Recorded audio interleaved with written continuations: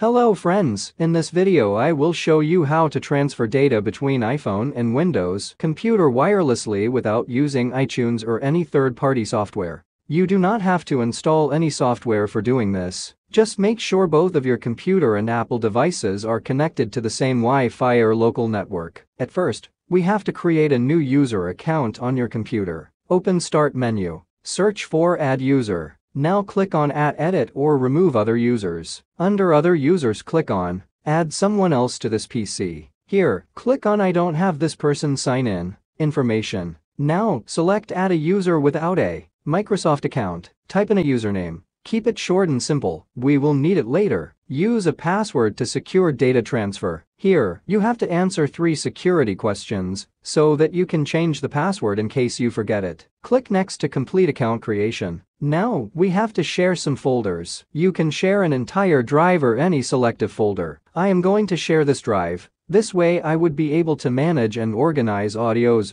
videos and images. Right-click on the drive icon and select Properties. Then go to Sharing tab. Click on Advanced Sharing. Make sure Share this folder checkbox is checked. Click on Permissions. By default, everyone can access it, but I will not recommend it. Therefore, I will advise to remove everyone and add the local user account that we have just created. Click on Add. In the next window, enter the name of newly created user account and click on Check Names. Select the desktop name and click OK. Now give full control and click on Apply then OK. Finally close the Properties window. Now this entire drive with its content has been shared. To access the files we have to find the local IP address of this computer. Right-click on connection icon and select Open Network and Internet. Click on Change Adapter Options, then right-click on your adapter that is being used to connect to the network and select Status.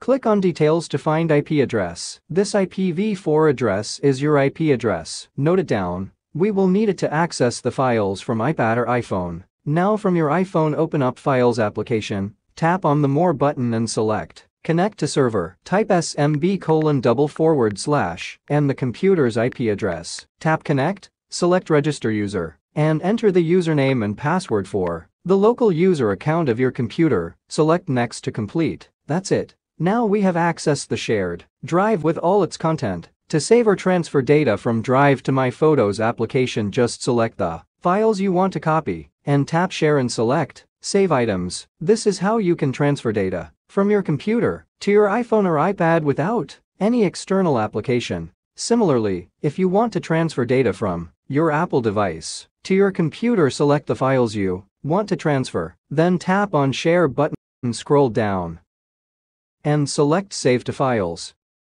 Select your computer's IP address and save the data inside the shared drive. Tap Save. Hope you find this video helpful. Thanks for watching.